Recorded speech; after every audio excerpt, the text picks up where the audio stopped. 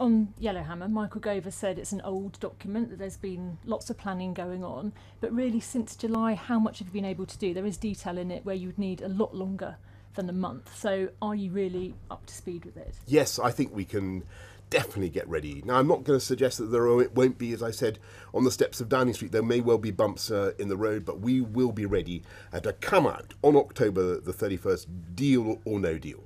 Now, of course, our friends and partners on the other side of the channel are showing a little bit of reluctance at the moment to change their position.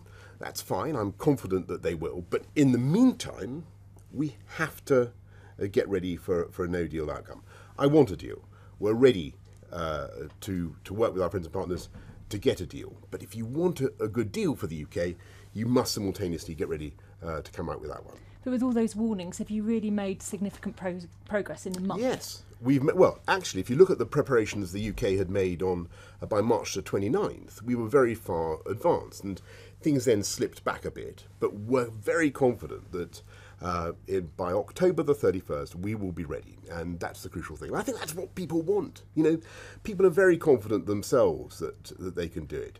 I'm not pretending that there won't be bumps on the road. There will be. I said that on the steps of Downing Street. But if everybody puts their minds to it, I have absolutely no doubt that we can get ready. And are you really going to achieve anything with your talks with Merkel and Macron this week? That is, I'm afraid, very much up to our friends, and I hope that they will compromise, that they have seen that the UK Parliament has 3 times rejected the withdrawal agreement, the backstop.